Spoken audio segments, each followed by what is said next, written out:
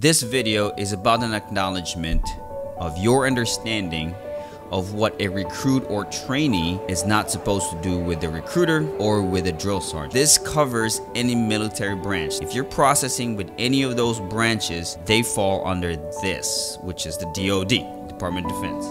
The title of this form is Recruit/Trainee Prohibited Activities Acknowledgement. While I was researching to make this video, I found some very disturbing scenarios and footage. I want to show it to you to drive how important this topic is. I gotta warn you, these videos, this news footage that I'm about to show you, these are very disturbing. Take a look. He was invited into schools to teach students about the Marine Corps, and tonight Winter Haven police say this recruiter right here used his position to start a sexual relationship with a teenage girl.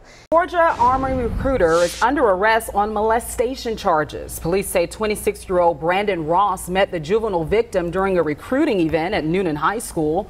Investigators say Ross invited the teenager to his home where he gave her alcohol and engaged in sexual acts with her. The student told a school resource officer who contacted police. Ross is now facing several charges, including statutory rape, aggravated child molestation, and giving alcohol to a minor. There is a document more important than your enlistment contract. This form is called DD 2983. The full intent of me making this video is for you to be educated before you enlist in any military service. If you're in the enlistment process and you haven't seen this form yet, or you haven't signed the acknowledgement form, it is because this form is generally signed by you, read and acknowledged by you after the enlistment process when you're waiting to ship out for training. And I think that's the problem. What I think we should do in the military, in the recruiting process, this should be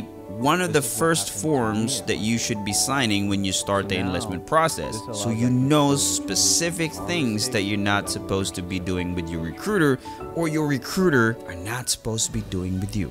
It extends all the way while you're in training, what the drill sergeants and you are not supposed to be engaging. One, and that's all it really takes to break the trust of the community and break your trust. So you gotta understand that recruiters and drill sergeants, they're put on a what we call POSTA, position of special trust and authority. They're the ambassadors. They're the face of their own branch. They're out there in the community, and for the most part, they're really doing great things in the community.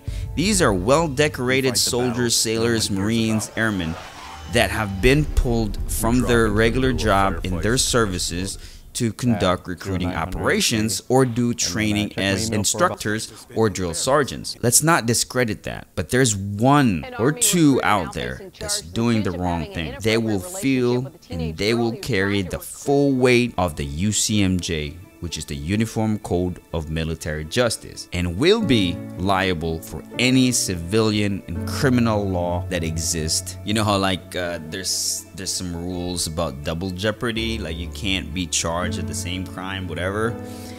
It doesn't exist. You can get charged in the military and at the same time charged in the civilian with a criminal charge. It's very unforgiving, rightfully so. Let me show you this form what I'm talking about. In a simple Google search, you'll be able to download this form and follow me along. Just read number 7 real quick. It's in bold, all capitalized. I acknowledge and understand that a recruit or trainee will not, and let's move on to the next 8 items. You'll notice when you read this, the first one kind of covers almost everything.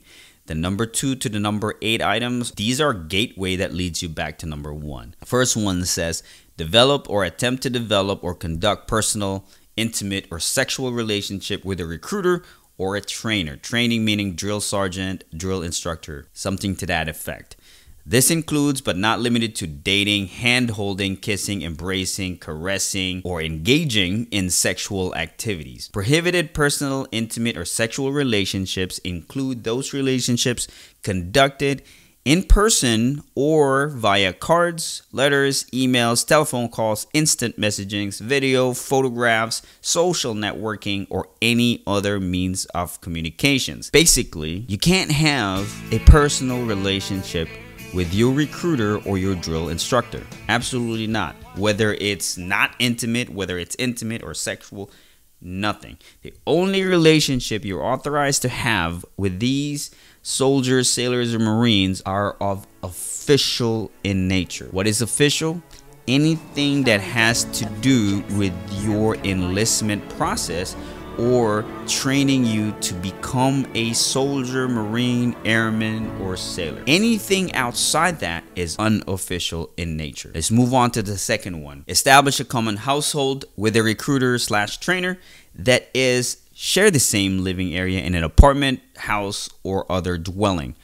Basically, y'all can't live together. Number 3. Consume alcohol with a recruiter/trainer on a personal basis. Now, when you consume alcohol, just in general, it always becomes a social basis. Now, let's look at possible examples of consuming alcohol with a recruiter. It's kind of weird they put it on there. Obviously, you're not going to drink with them, right? Probably that might happen is that if you're of age and you're in a bar somewhere, right? And just so happened your recruiter was in the same place as you, and he's also engaging in or partaking in the consumption of alcohol, that might be an example that you probably come across. So if that happens, you know, you can say hi, hello, but after that, you gotta go. Y'all get in trouble in there. What are we supposed to do? Make bets on how it all comes out? If we get into trouble, we can handle it. Knowing this form, you signing this form at least informs you that you can't drink alcohol with them. Say hi, hello, bye, because you know you're not allowed to drink alcohol with him or her. Moving on is you can't attend social gatherings such as clubs, bars, theaters, or similar establishments on a personal basis with a recruiter or a trainer. Number 5, a recruit or trainee will not allow entry of any recruiter/trainer in your dwelling or privately owned vehicle except to conduct official business. Exceptions are permitted for official business when the safety and welfare of the recruiter is at risk. Just use your imagination in this, right? It could be a hurricane or something, or a tornado about to happen, and you have to protect your recruiter because their safety is, you know, in jeopardy, or in a bad neighborhood. I don't know, something like that. Then you could probably let him in your house, in your car, and do official business.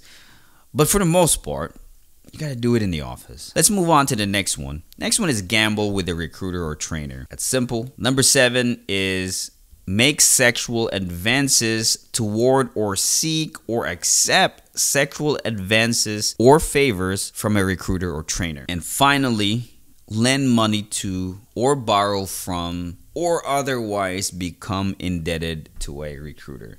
So that sums it all up. Those are all the 8 things. Now let's talk about some exceptions. And I tell you right now, consent is not an exception. Just because you said yes, just because recruiter said yes as well, doesn't mean it's an exception.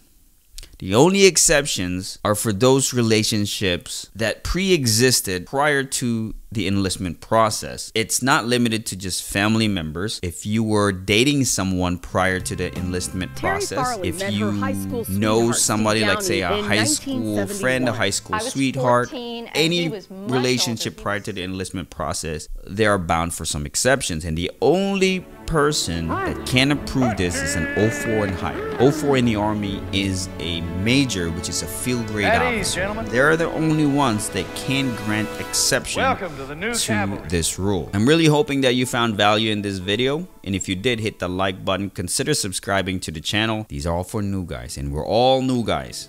And as long as we adapt that mentality of being a new guy, we'll always learn something new. If you're thinking about enlisting in the Army and you want to know the most up-to-date enlistment process, click right here. And if you're in defense, here are the 10 reasons that you should not enlist in the Army, right here. I'll catch you in the next video. We will ride into battle, and this will be our horse.